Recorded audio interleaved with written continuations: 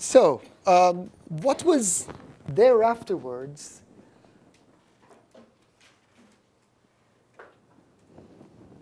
was the Fifth Republic. I'm now completing my discussion on state tradition and historical perspective.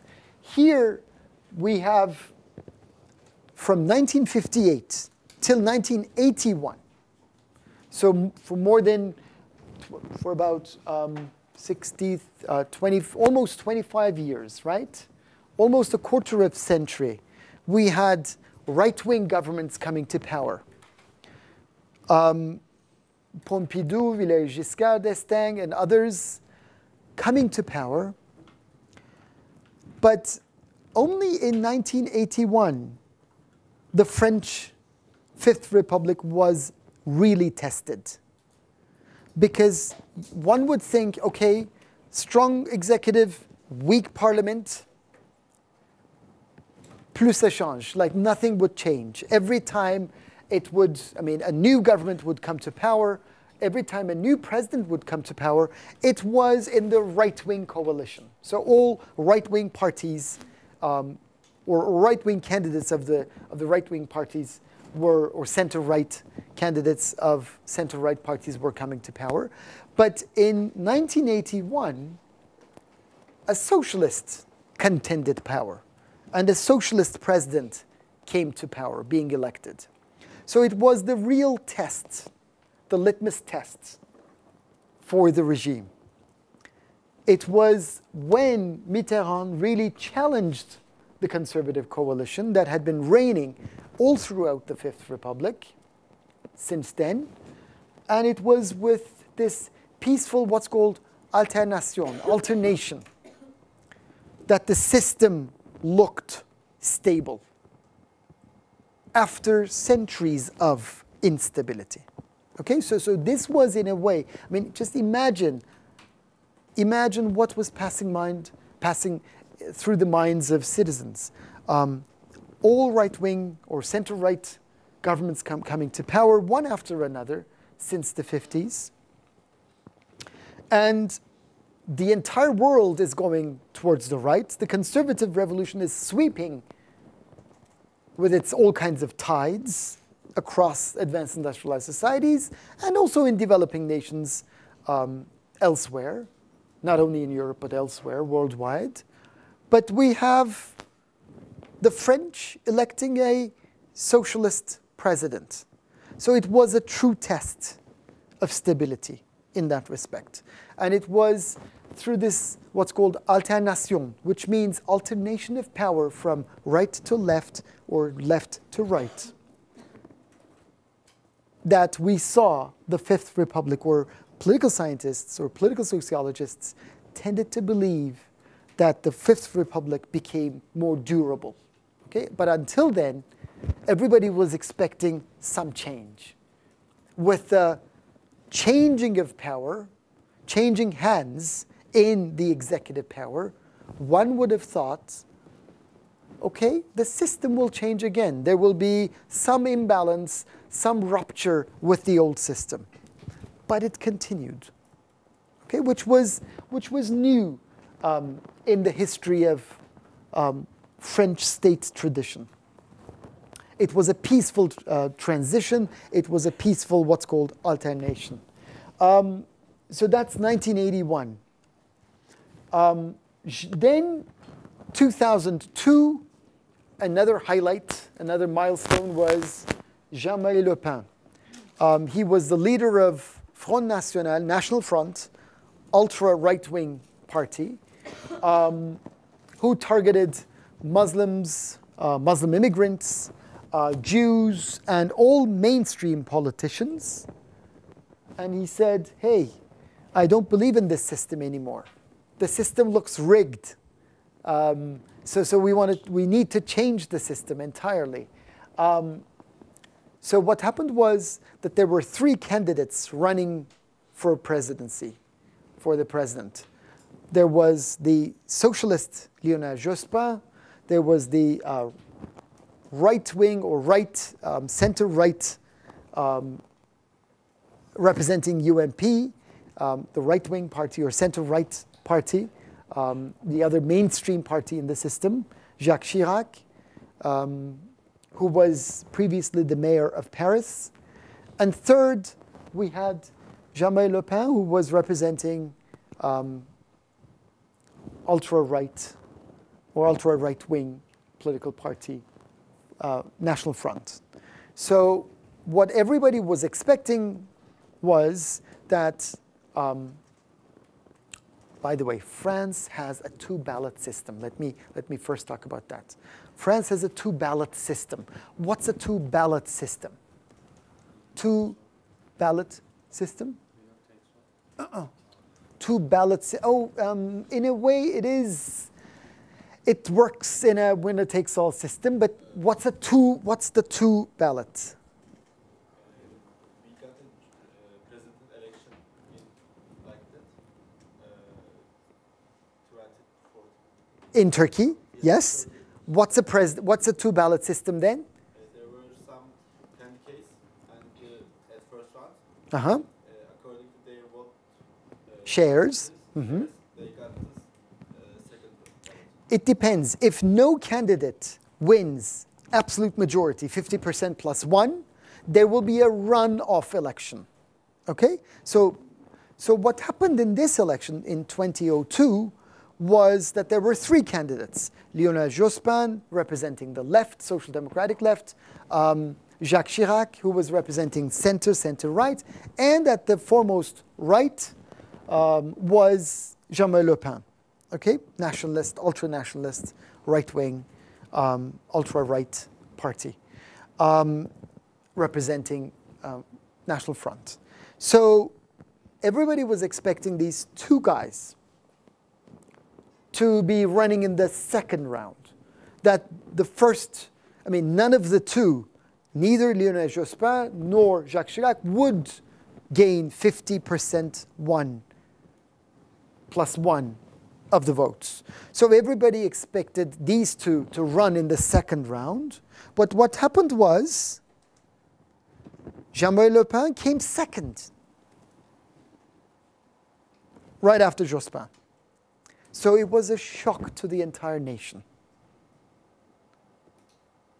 An ultra-nationalist leader coming to the idea of France having an ultra-nationalist leader, the possibility of electing an ultra-nationalist leader, or at least the incidence, the existence of this vote was a shock, was quite traumatic for many.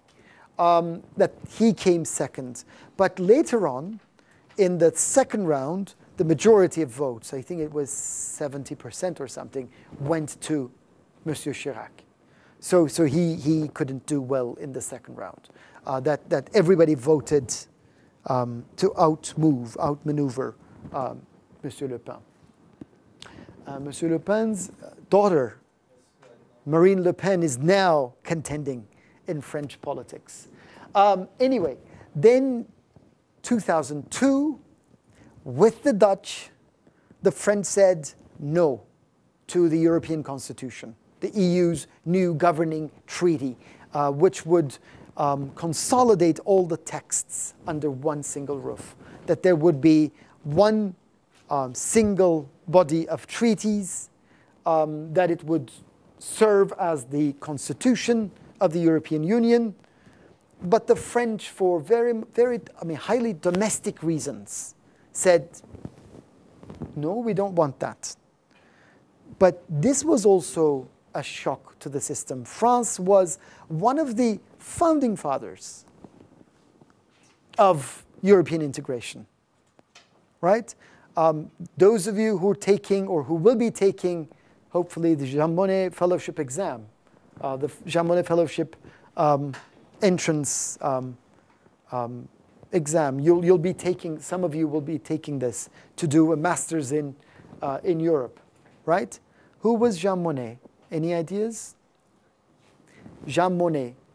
Doesn't ring a bell? You haven't been preparing for this fellowship thing? No, it's not on your minds yet. I'm talking to a third year group. Next year you'll get to learn about this. Guy he has an idea of European integration. He is heading what's called the Commissariat du Plan. He is the chief of the French planning office, who dreams of a Europe. Okay? With Robert Schuman, who was the French foreign minister, who dreamt of Europe, who declared the famous Schuman Declaration. Okay, so we want to build we have a new ideal, we want to build a Europe. And these guys, citizens, 50-something%, I think 52%, saying no in a referendum to further European integration. Or it was perceived as, that this would further European integration, consolidate European integration largely. And the French saying no was a shocker, was a shock to the entire system. So it was, in that respect, another milestone in the 2000s. Then came Monsieur Sarkozy, right-wing or center-right president, with a new approach to economy, new approach to crime, new approach to unemployment, immigration, and a redefinition of French identity. So this was, again, a new type of leader coming to power, and also it had many ramifications for not only French politics, but politics in the EU, politics between France and the EU, France, Turkey, EU, Turkey, and all that. So I think this concludes my discussion on French state and, critical junctures, milestones in French history when we look at state tradition from a historical perspective. Any questions so far? Once again, what I wanted to highlight here is the idea of instability, the idea of frequent regime change. Okay? The idea of frequent regime change with lots of blood, even in the 19th century. Are you going to re-examine why you want to leave the European Constitution? Shall we discuss this? We may discuss this later on. Sure. Why the French said no to further European integration. Okay? So all of this really shows that there is a huge contrast between the first case we've studied, which went really in increments, in change, gradual evolution. We see quite the polar opposite of gradual evolution. We see erratic, imbalanced ruptures and revolutions. Peaceful evolution, incremental change versus ruptures. Path-dependent change, path departures. Okay? So the swinging back and forth, the pendulum swinging back and forth between different versions of how to organize your political system. All right? That's about it for the state in historical perspective.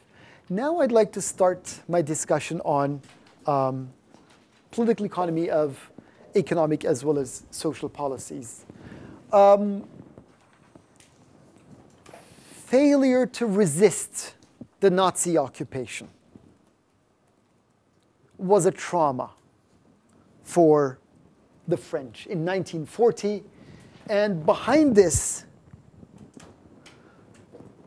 for many, was failure to industrialize, failure to expand the manufacturing sector. So because we couldn't develop an industrial base, we couldn't resist the Nazis. So this was highly traumatic, huge trauma for the French. Slow industrialization was, or underlying slow industrialization was still large peasantry. France was still an agricultural economy. Even at the turn of the 20th century. France was also characterized by low levels of entrepreneurial spirit, entrepreneurial activity, slow population rise, lack of resources or weaker resources, and all kinds of protection against competition, which brought with it all kinds of inefficiencies and lower levels of productivity. So all of these meant that France was slow in responding to the needs of the 20th century. I mean, industrialization was continuing. There were spurs of industrialization starting from the 19th century. France was a case of late industrialization, but still it wasn't enough to compete with their new rival, Germany. Okay? When we look at Germany, by the year 1900, it wasn't Britain anymore in the manufacturing sector. By far, Germany had surpassed manufacturing output anywhere or any country that is neighboring herself. So by about 1900, we had Germany being a strong powerhouse, industrial powerhouse in advanced industrialized societies in Europe. So France could not resist this. How could we not fight against the Germans? So how do we jumpstart industrialization in a country which was bombarded by the Germans? So they thought, okay, from the Fourth Republic, let's do this with the Fourth Republic, 1946. But how do we do it? We had inherited what's called an étatiste policy-making or administrative tradition, economic policy-making tradition, which means that, yes, we can have industrialization, but with the very visible hand of the state behind it. Okay? So we needed the state to jumpstart the industrialization process, and there was path-dependent factors. The French had always had a large intervention in the economy, even before the 20th century. So the idea of étatisme, what does état mean? State, okay. The idea of state-led growth, the idea of statism was very important all throughout the 20th century. If there would be any economic modernization, it would certainly stem from state and state activity itself. And it was, I mean, state was seen, or state-led modernization, state-led industrialization was seen as the only way to economic prosperity and also military might or military power against any possible intervention by others. So 1940s, 1950s, 1960s, the new French Revolution, which was an economic miracle, sometimes referred to as an economic miracle, through economic planning by the state. So the system, the entire industrialization process was jump-started and also sustained by the French state through all kinds of planning. And this was a certain type of planning. It didn't look like the Soviet-style planning that was the name of the game in the Soviet Union after the 1920s. It was called, with a different qualifying adjective, indicative planning, in which we do not have a command economy. We had markets. Okay? Prices were not set by the state. Prices were set by the markets. And it's not a coercive system. We still work with a market. It's a democratic system. It's democratic planning. We had 4 to 5 years of planning, national plans, And these plans would be designed, formulated, and also implemented by democratic procedures. Therefore, we see a different kind of state-led development, state-led growth through indicative planning, which is quite different from what we see in Britain. Okay, there was state intervention, but not through any kind of planning as such. Okay, and with this kind of planning throughout the Fifth Republic, we see this administrative style, or we name this administrative style dirigisme. Diriger, the verb diriger means manage, administer, govern, okay? Where the state sponsors social and economic progress. It manages social and economic progress. It manages production and also, to a certain extent, distribution. Okay? It manages the state through the state apparatus. It manages the economy, through the state apparatus. And the state, by doing so, creates and finances what's called national champions. And these national champions are in different sectors. They're generally state economic enterprises or state-owned enterprises in critical key sectors. Renault, Citroën were all state economic enterprises. Peugeot, these were all state economic enterprises. But later on, France Telecom,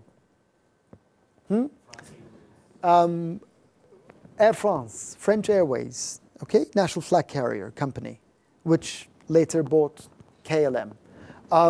So in transport, in railways, SNCF, right?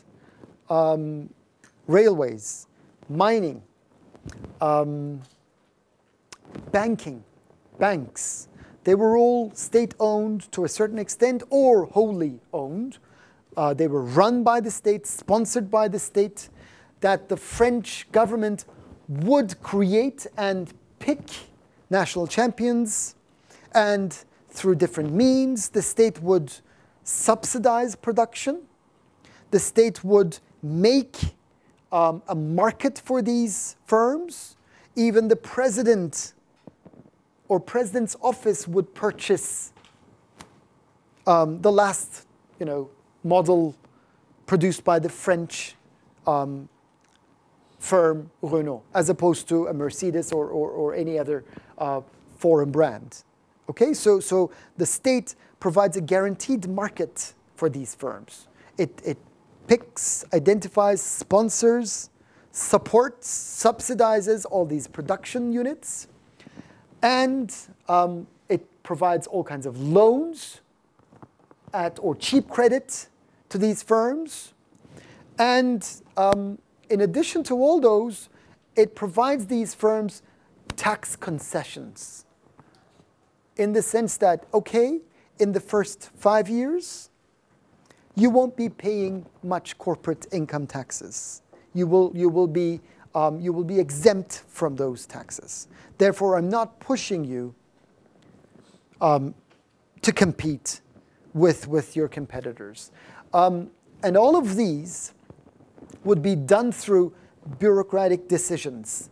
And here is the emphasis on dirigism, which basically means managing by the state, directing by the state, governing by the state, so through bureaucratic decisions. And these state-owned enterprises, state-operated enterprises have flourished, and they have been the strongholds of technical progress, and they have also been responsible for producing a massive amount of wealth in the French economy. So this is a different type of state intervention as opposed to what we've seen in France. This is more direct state intervention. Yes, you work with markets, but you do first indicative planning. But your approach as a state, you are really supporting your firms. You're really sponsoring industrialization yourself. Okay, please. I want to emphasize, which is my term, paradoxal paradigm. Okay. That is, even though French proclaimed the human rights and other stuff, he actually, the French government actually here, while implementing the Judaism, An indicative plan. actually, at the same time, deprived all the human rights of the Algerian workers here, actually. Maybe. You mean through the colonization process until the 60s, French had many, many colonies, not only elsewhere, but also right down south in Algeria. That this was a process of not only subordination, but also oppression. You mean that? So basically democracy at home, but no democracy elsewhere. Is that what you meant? Sure. No, I mean, that's a good comment. The French ideal of republican ideals versus what the French government does elsewhere, or what the French government promotes elsewhere, or fails to promote elsewhere. Okay, so the role of the state in the economy, it's quite different from what we see in Britain. Although there are parallelisms in terms of, remember we talked about collectivist consensus, that the state would also be supporting markets. But here we see a more active or proactive state stepping into the economy and start producing. Okay? When you compare the state economic enterprises or state-owned enterprises in France versus Britain, you see massive differences. In France, the size of the employment, for example, in the state economic enterprises have always been much higher than those in Britain. Okay, what kind of outcomes did this regime produce in the Golden Age, so-called? The 30 glorious years, les 30 glorieuses. We had very high rates of economic growth, which was highest in Europe, which surpassed 5.5% per year for about 30 years or so, which was only surpassed by Japan, if I'm right. I think it was almost 10% every year during the 50s, 60s, 70s, which was almost double what Europe was growing. Then, May 1968, we had strikes, demonstrations by masses against de Gaulle's regime, which was really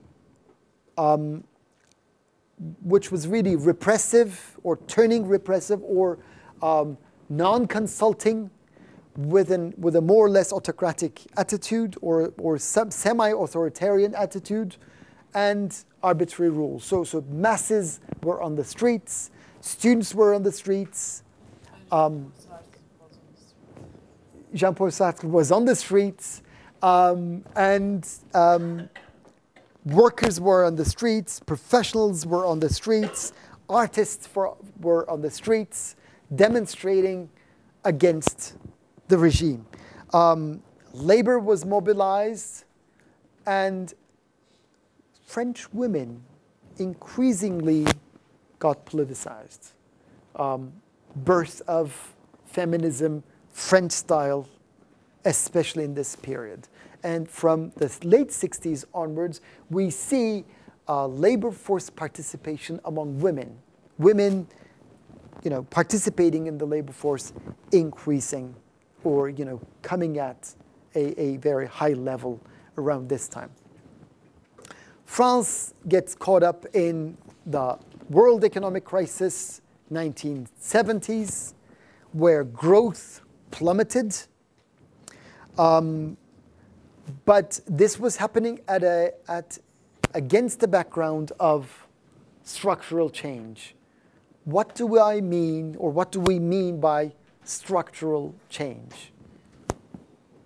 Change in the economic structure. What may be changing here? 1960s, 1970s. Transition from dirigism to more liberal. Not yet. That was a good guess, but not yet. Structural change. We tend to talk about structural change when we see a transition from an emphasis on agriculture to industry, or from industry to services. So this was, think about a country which was a latecomer to the ballgame of industrialization because it was a peasant economy. I mean, the peasantry was very strong. We had an agricultural sector which was very dominant in France, although we had an expanding, massively industrial base. So 60s, 70s, we still see a large agricultural sector in France, diminishing in time. With industrialization, as well as a process of industrialization in terms of both output and also in terms of the number of people employed, the share of the workforce employed, we see the expansion of the industrial sector, okay? So industry is growing. There is all kinds of change. These kinds of changes bring with them socio-political forces that are prone to conflict. At the same time, we had, with the OPEC shocks, what happens in 1972, 73, and later 78, 79? What happens to the price of oil? It rises. Why does price of oil rise in 1972, 73, 78, 79? What happens? Oil crisis, but why did we have the oil crisis out of the blue? What happened? Because most oil producers countries refused to sell their products to European countries because of the Arab-Israel conflict. Okay, so how did they collectively make decisions, these oil-producing countries? What was the venue? What was the international organization that brought these oil? OPEC, Organization for Petroleum Exporting Countries. Okay, they organized and they said, we'll reduce output, supply, if supply of a certain product, which is extremely important, demand for which, as you shall remember from micro courses, microeconomics, demand for which is highly inelastic. You can't do without it, that means. Demand for oil is humongous. You can't stop it. You can't live without it. You had even plants, factories running on oil. You were producing electricity out of coal and sometimes oil. Okay, so you're so dependent on oil, and its supply is going down. What happens to its price? Okay, so price increases. And the price of oil is so important that it is used in almost every sector. All prices increase. If all your prices increase, and you have those in East Asia, and to a certain extent in Latin America, producing at lower prices. The newly industrializing countries competing against your products. What do? You'll try to compete, but they'll outsell you in world markets, which means your production levels are plummeting. Okay? So oil crisis translating into a recession, one recession after another. Not like a depression, but economic activity decelerates, does not grow. In fact, there were years of negative growth. If you guys are firms, you're employers, you know that you are producing less. Will you be recruiting more workers or recruiting less workers? You start recruiting less workers. With recruitment of less number of workers, we have job losses because of massive competition from the newly industrializing countries. So they're outselling you. You're being undercut by others. So you lose jobs back home, and you still have conservative governments all throughout the 60s, all throughout the 70s. When the crisis hits, you have conservative governments who are turning a blind eye to the workers' demands in France. Then what happens? Quite the opposite of what happened in Britain. We had, for the first time in the history of the Fifth Republic, a socialist president coming to power. François Mitterrand coming to power for the first time as a French socialist president. After all those years with conservative governments, one after another, dominating French society, French politics. Was there any concern for the cooperation with the Soviet Union? Was there any concern of or against Monsieur Mitterrand that they were cooperating with the Soviet Union? There were reports, I remember. Of course, there was some. Some said, "Oh, France is turning to become more like a command economy. France is turning more like a communist state." There were some worries, but the state had always been very influential, and in the French markets, in the French economy, and also there was a history of indicative planning. There was a history of etatism. So this was not an alien system in general. And at this juncture, Monsieur Mitterrand says, I am going to turn France, or I'm going to implement socialism in one country. So this was his slogan. I'm going to implement socialism, socialist goals in the heartland, in the European heartland. Okay? I have a different program.